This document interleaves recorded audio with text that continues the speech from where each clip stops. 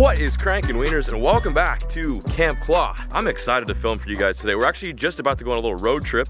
The rig runner is fully packed. Take a look. We are going on quite the week-long send. We've got freshwater, saltwater rods, first aid kit, freshwater gear, some Guggen baits, and then we've got bibs, backpack, a lot of extra line, you know, just the ins and outs, the goods. But the reason why we're going on a big road trip is because we're actually picking up a specific item, which means that, well, this is probably gonna be the last time you see the old white slow. I really hate to say this. I've learned to love this boat over the past year, and you guys probably know I've been a low guy. My first ever boat was a 16.5 low that I bought off Craigslist for like a few grand, and it still works. It's actually got a new owner, which is one of the guys that works for our company, and he loves it. He catches fish out of it all the time. Matter of fact, he caught a 10-pounder out of it, so that boat's got some good juju. Anyway, this is probably gonna be the last time, or one of the last times, you see me in front of this boat, or just kind of around this boat. Not gonna tell you what we're gonna do with this boat, but you may or may not have a chance to be a proud owner of the old famous white slow. We're actually going down to Portland to go pick up a new whip. Pretty stoked about this. It's been like months in the making, and I didn't think it was ever gonna happen, but it finally is happening. So that's why we've got the rig runner packed up and the low is not hooked up. This is so sad. I mean, I love this boat, and you guys always love when I fish out of this thing. It is a bare bones, just straight up aluminum bass fishing rig, but it's going to go to a new owner, possibly one of you guys. So just keep on the lookout. Anyway, girl, we will see you later. Just stay put. Don't go anywhere. We'll be back.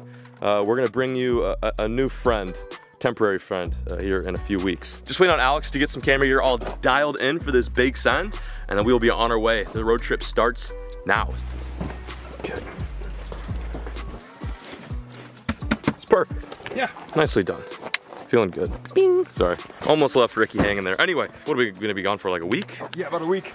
This is definitely one of the bigger sends. I want to do something like this for pretty much the whole summer, but we've just been having so much fun here, right on the property on Camp Claw, that it's been, I don't know, tough to just take the time and do like a week-long send. But we're actually gonna go south. We're gonna go to a different state, matter of fact. It's gonna be very exciting.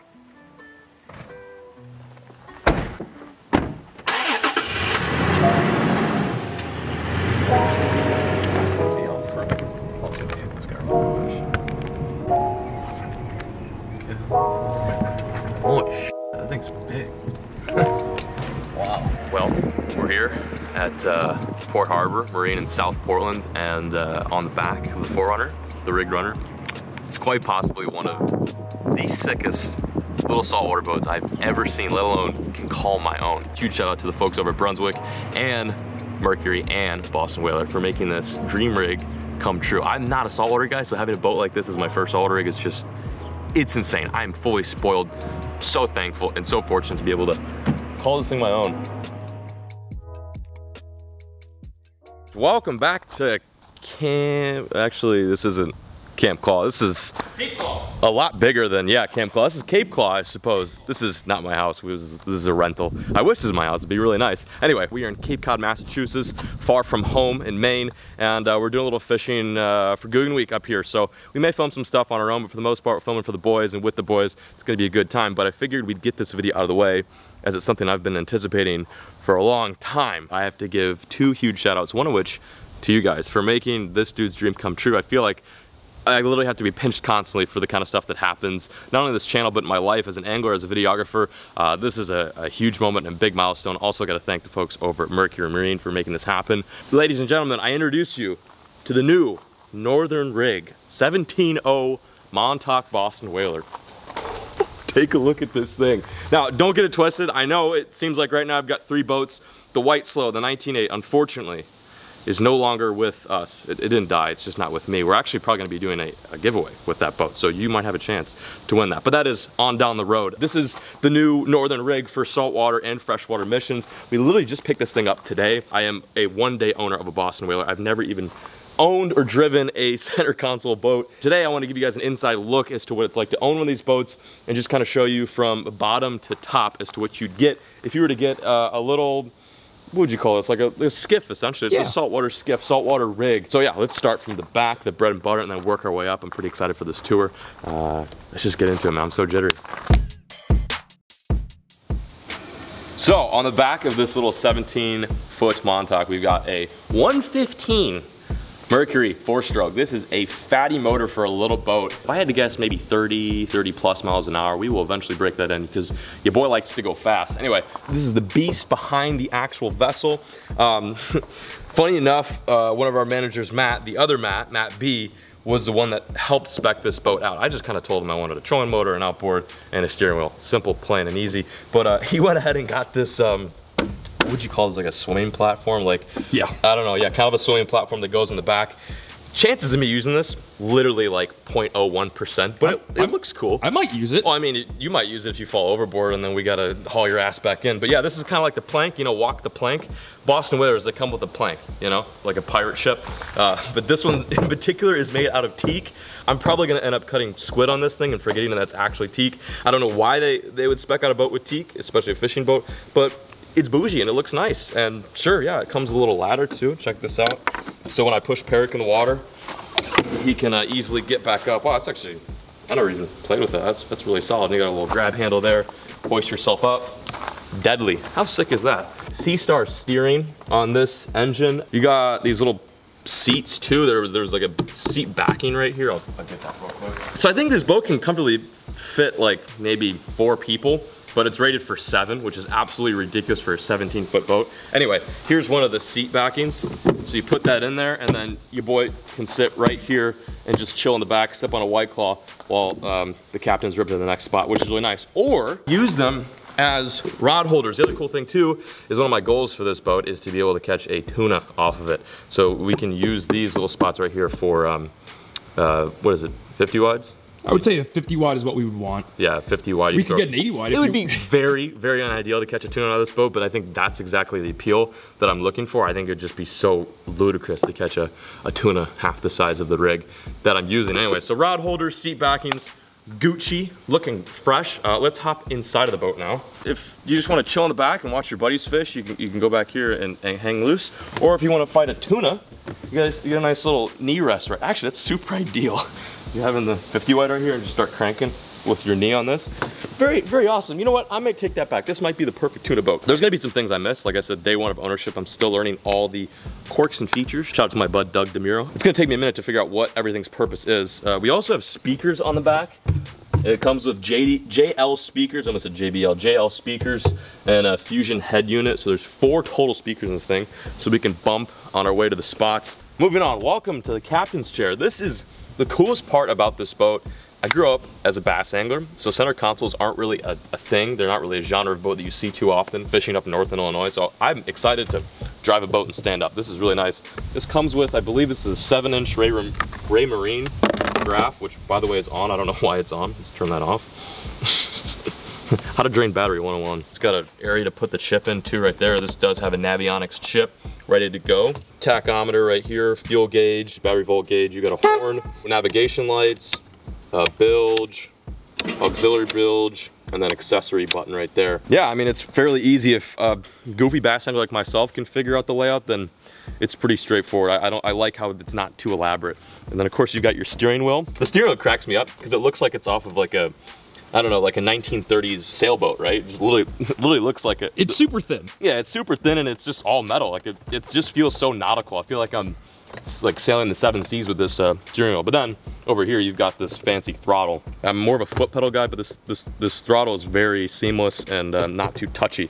So I really like this. This is actually a Mercury throttle too. Then moving on, you've got probably one of the more unique parts about this boat, that being the Ray Marine radio. So yeah, you've got a couple buttons on here. You got your power button, your channel button, volume. If you're in a life-threatening situation, you can flip up that button and press distress. If your boat's sinking or if you feel like you need help, you can press that button. Again, that's SOL button. Or you can use it for the other purpose, which I'll probably use it for. That being chirping other anglers out in the water. You see some guy struggling to catch stripers. You just get on the horn and be like, hey, Ricky, catching any? No, nothing? Oh shucks, boat's covered in slime. What are you up to? Yeah, that's always fun. No, I probably won't do that. I'll get my ass kicked, especially on the Cape. A guy from Texas tripping them on their home turf, definitely gonna get my shit rocked. Anyway, below the radio, you've got the Fusion head unit. It's Bluetooth, it's got auxiliary, and it's got USB. Super nice, like super, super nice. Way too nice for this Guggen right here. This is my life vest. Definitely gonna be wearing this. The ocean is big game stuff. And if I go overboard, I can just beep. And get this, when you buy a Boston Whaler, you can get your free little Boston Whaler cup that you can put coffee in there, you can put Tito's and lemonade if you're not driving, and yeah, it's nice. Free cup with a boat, what a deal. On the other side of the center console, we've got rod holders which fit 4 rods. Notice how I did that, 4 rods. Sorry, I'm a little buzzed on coffee at the moment. The vast majority of the fish that is gonna see this boat is gonna be stripey bass, maybe some bluefish. We are gonna go for some false albies too, which could be epic. So I'm usually running like 7/6 to 7 foots, medium heavies, 4,000 size, 5,000 size reels up here. And then there's also some spots to put your tools. If you don't have one of these and you saltwater fish, you need to get one. This will save your fingers and keep you from going to the hospital. And then in front of the center console, this boat comes with a igloo cooler. And because this boat is so agronomical, it also doubles as a seat. So someone can sit right here, preferably Perrick, so I can see over his head and comfortably ride. And these are really good seats too, very cushiony, very nice. And then it's got a backing too, so in case it gets really rocky, you're not gonna break your spinal cord. No spinal tappage in this boat. The other great thing about this boat, so you don't jinx yourself constantly, is you can knock on literal wood. Anytime you say something stupid like, oh wow, the weather's great, I hope it doesn't change. You can go over here, knock right on the gunnel, and you're good to go. Again, teak. Over the top, major bougie. Gonna cut tons of bait on this thing and forget that it's fancy wood, but hey, that's just the Guggen I am. Anyway, let's talk about this compartment right here. Ooh. Yeah, so this center console's got a ton of space in there. I've got all 3 of my batteries, 2 of which that run my trolling motor, 1 of which is my starter battery that runs the graph and all the other accessories. 2-bank charger, which I'll probably switch out for a 3-bank eventually. That just basically means I can only charge 2 of my batteries, and the engine kind of charges the auxiliary. I fit everything in here. All the striper, all the saltwater gear that I need fits exactly in here. I'll just kind of briefly go over everything. We've got some epoxy spoons, some albacore spoons in here, sabiki rigs, jerk baits. That fits in nicely. 5,005 sizes, just to give you perspective. We've got first aid kit, swim baits, bigger paddle tails. I've got my Bass Mafia Guggen bag full of leader material and extra braided line in case I get spooled, which I'm sure will happen. Sick little Boston Whaler bag, which is meant for like drinks and as a cooler, but I am using it to store all my exo swims and my saucy swimmers. I love throwing paddle tails in the salt scene, and yeah, I can just fit all my baits in there. We've also got some safety equipment in this bag. This has got like construction manuals, all that stuff, goggles in case the prop gets hung up in a lobster pot, I can dive down and cut that. I've got gloves in here, got an air horn, beep beep, and below the air horn I've got my flare gun. I hope to never have to use this. We've got docks in here, we've got big spooks, big magic swimmers, talking spooks, just kind of a hodgepodge, you know. Should we move to the front? Yeah, let's take it to the front now. So what we have here is something very, very foreign to me. I mean, as if the whole boat in itself is not foreign to me.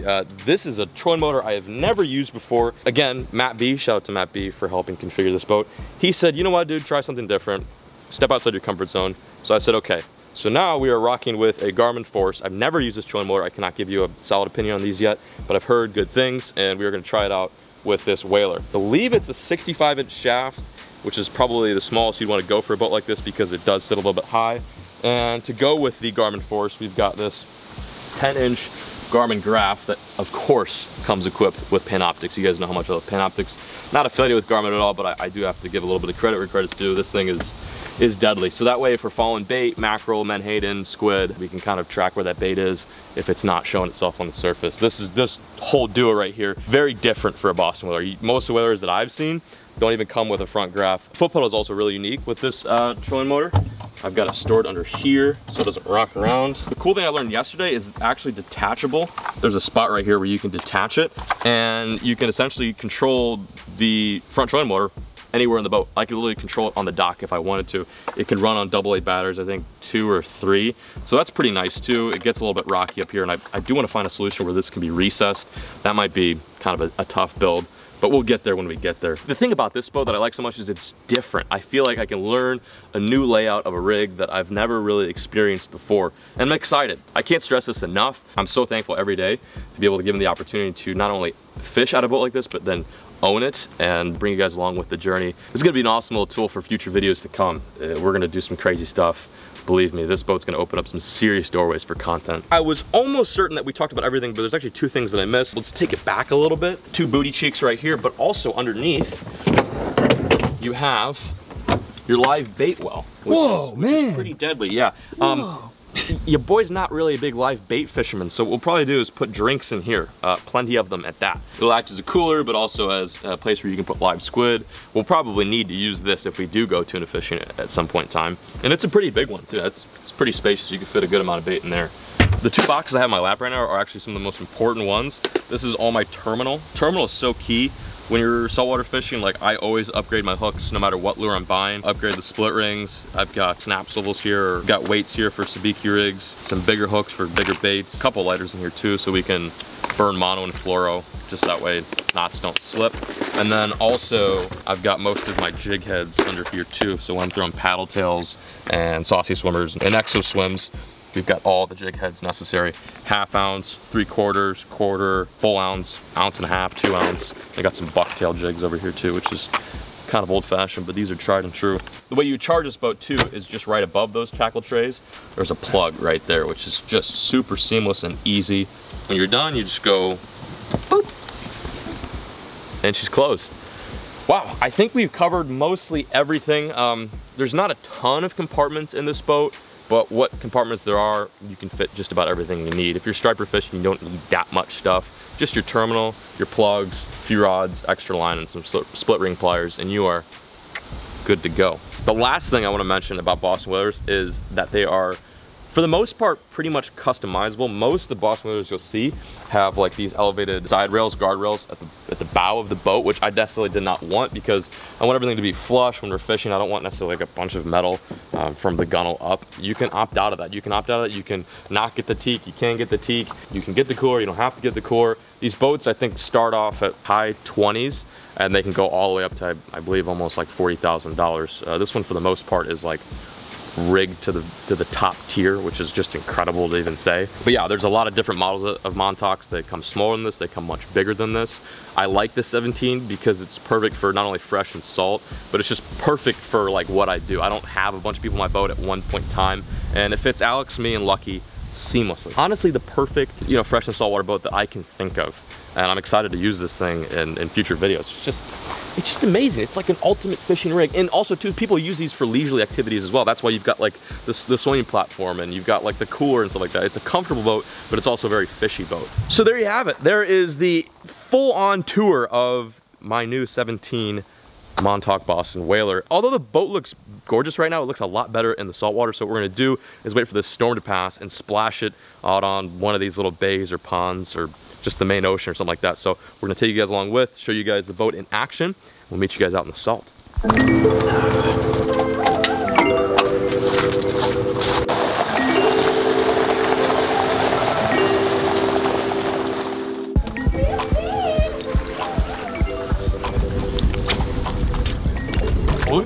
Oh, so sick. Love the cape. This is why I love saltwater fishing. As soon as we launch the boat, there's birds following bait. There's, oh yeah, we got it. 100%. Go, go, go, go, go, go, go. Holy shit. Whoa, those are striper. We're on, baby. Let's go. We're on, let's go, baby. Yes, dude. That's a decent one, too. How sick is that? I knew we'd get him, man. I knew we'd get him. All right, I'm on spot one. Yes. Oh, yes, let's go. First ever striper in the brand new Whaler. Found this thing for like a little bit less than 24 hours. We've already got slime on the deck. Woo! Let's go, baby, that's so sick. Decent striper too, quality fish. We're literally just fishing a pond right now. A pond as in like just a saltwater pond. Only because the weather is so nasty. And that is my first ever fish in the Boston Whaler. Dude, like not a bad one. No. Like not too shabby. You're fishing 3 feet of water, they'd all of a sudden just start erupting. Threw in a little twitch bait and he crushed it. Let's go put her there, man. How epic is that? I love these stripy boys. See, that right there is why we got this boat. I love striper. She's nasty out here, but we're making it work. Let's go.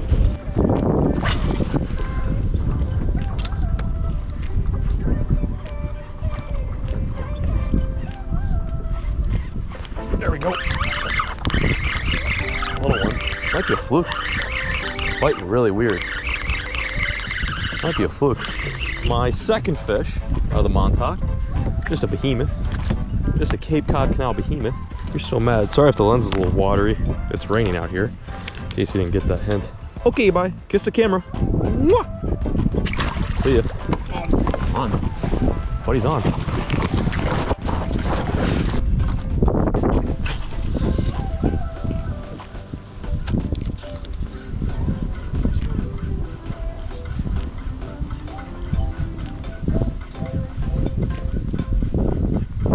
There we go. Oh, nice. That was cool. I knew I'd have to get on the top water in a little bit.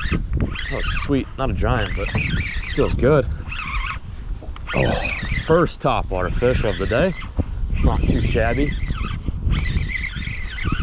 Right on the point of this grass. It's so cool how these stripers will sometimes relate to grass just like largies or something like that. Oh, look how green. They're so green. Like literally green, the color green. Wow, look at that. That's wicked. I've never even seen that before. Hey sister, we're in this together. I know I'm not the one with the hook in my hand. Nice little striper boy. Stripey guy on the top water. Boop. Thank you. See ya. You. Oh. I was not even looking. There we go. That's a decent one. Dude, that's a decent one. That is like not a bad fish at all on a little skitter walk. We're fishing a 3-foot little marsh flat with a bass lure. And this is not a bad striper. Oh, he's not huge. He's just hooked funny. Still, it's just so cool, man. It's all about the hype. It's the experience. Sometimes size just doesn't matter. Woo! In the boat. Buddy, you got fooled. You got played. You played yourself. Actually, I played you.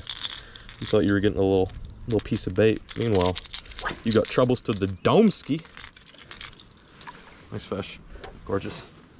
Just gorgeous. I feel like that's what every angler say on YouTube. Oh, look at the colors. It's such a gorgeous fish. I gotta stop saying that. They're all pretty. No fish is not pretty.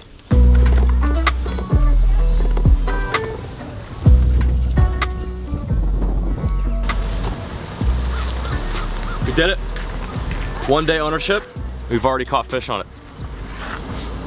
Oh yeah, smells like slime. And even Alex got a little blood on the teak. That is how you break in a Boston whaler. Wasn't the most fabulous day of striper fishing, but it's just nice to get the boat in Portland, Maine, and then drive it down here and then get after it and do some fishing. We're gonna try to do our best to film as much as we can while we're down here for Guggen Week, but at the very least, we got one video out for you guys. Introduce you to the new white rig. Sadly, have to say goodbye to the white slow, but it's been a good run for this boat. Now on to a new chapter. Thank you guys so much for watching today's video. I sincerely hope you enjoyed. Thank you to everyone who made this deal right here possible. I don't take this for granted one single bit. I also have to thank the folks over at Boston Whaler and Mercury Marine for making this dude's dream come true. It's seriously a pleasure, and I just can't get over it. It's insane to be able to own one of these center console boats. But anyway, I'll leave their link down below if you guys are interested in checking out any of their 17 Montauk models or any of their just like Boston Whaler models in general, along with Mercury. But we are peacing out, signing out. Thank you guys so much for watching this little Cape episode. I appreciate the view, and as always, folks, keep fishing, never stop.